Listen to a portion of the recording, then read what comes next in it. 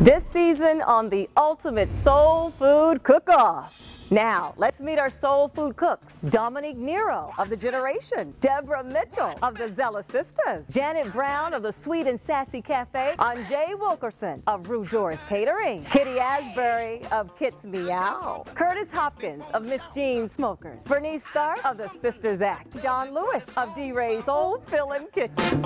I got soul, and I'm super bad. For 6 weeks, our 15 cooks have faced off on the road for a $100,000 prize and a contract to publish their very own Ultimate Soul Food Cookbook. See some of the toughest competitors on the Soul Food Cook-Off circuit battle it out for the title of the Ultimate Soul Food Cook.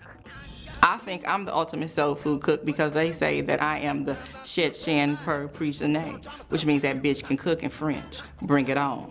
The first thing I would do with my money is to make sure my piece of shit husband don't get his greasy hands on my $100,000 because I am divorcing his ass. Of course, everybody thinks they can make the best down-home soul food. My auntie, she's like the best, so it's a lot of pressure, but I think we're gonna give her a run for her money this year, you know what I mean? Because I think, I seen her sweating a little bit earlier, so she's worried about us, you know what I mean? I think we stand a good chance of becoming the ultimate soul food champion. I entered the Ultimate Soul Food Cook-Off because I want to be part of something that I know it's going to be big and it's going to be great, so I just wanted to be a part of it. And face 5 judges with the pickiest palates from the world of food. I'm really expecting that the people who enter the contest and do the cook-off to bring their own creativity, but exemplify the very best of soul food. To me, soul food is that feeling that you get, that remembrance of your grandmother's kitchen. Today, your ultimate soul food meat challenge is the Ultimate Soul Food Pork.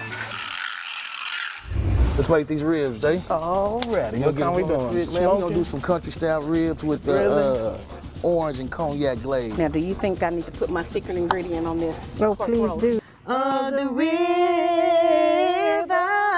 oh, what a time. Bitches kiss my ass. Kiss your what? Ass. Won't turn it in.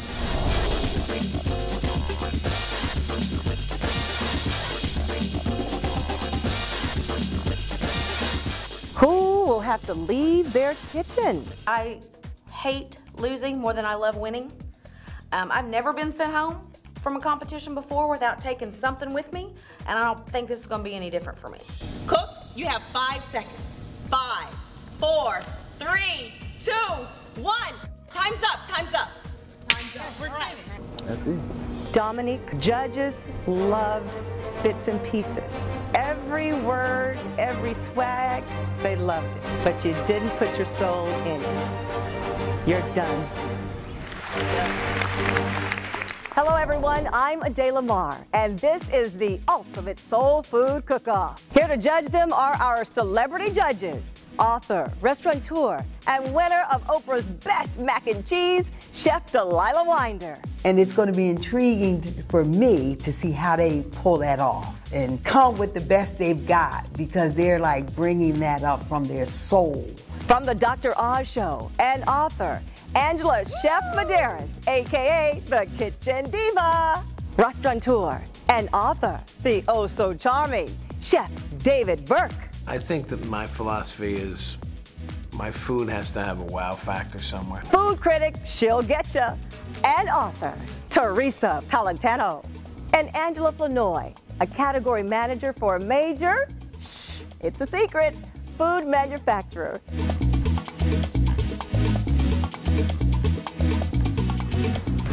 The judges have deliberated.